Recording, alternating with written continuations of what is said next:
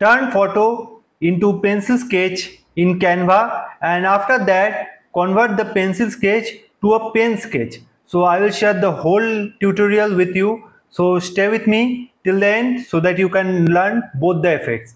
And I will go to elements and I will use this image to show you the effect. Okay, and I will just keep it here. Okay, and I will just duplicate it so that I can show you the before and after effect.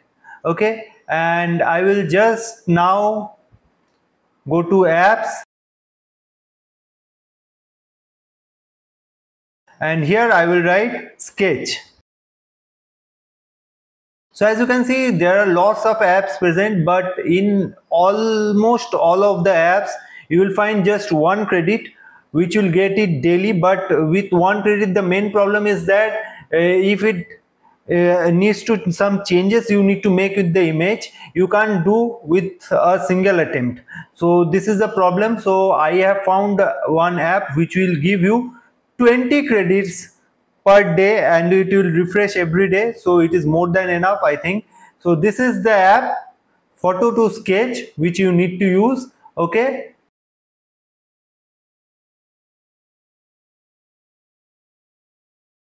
so as you can see, it has already selected the image and it is asking me use one of 20 credits. As you can see, I told you that you can use 20 credits per day.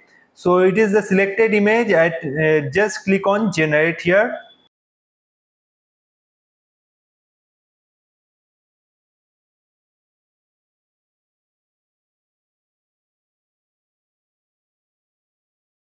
And as you can see, the before and after work is quite beautifully done here. And click on add to design. Okay, and just delete the after effect photo so that I can just place it here.